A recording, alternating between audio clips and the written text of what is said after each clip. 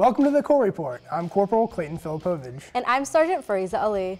Sergeant Major Ronald Green will assume his duties as the 18th Sergeant Major of the Marine Corps Friday, February 20th.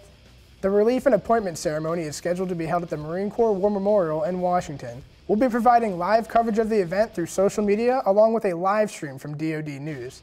Stay tuned to the Marines' Facebook and Twitter for more information. An online survey regarding the new prototype female dress blue coat and universal service cover is now open to all Marines. The Marine Corps Uniform Board says the opinions of Marines are necessary in determining the best fit and form of the universal cover and female dress blue coat.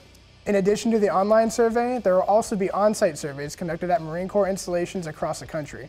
If you're watching from YouTube and would like to participate in the survey, click the link in the video description. Exercise Cobra Gold 15 kicked off earlier this week in Thailand. Cobra Gold is a multinational exercise designed to build partnerships and improve abilities to conduct joint operations between the U.S. and multiple countries in the Pacific. Instead of focusing the exercise on large-scale military operations, the participating nations repurposed the exercise with a greater emphasis on humanitarian assistance and disaster response capabilities. This exercise continues to strengthen U.S. ties in the Pacific region. Remember, you can catch up on everything going on around the Corps by logging on to our social media sites. Thanks for watching, everyone. We'll see you next payday. Right here on the Corps Report.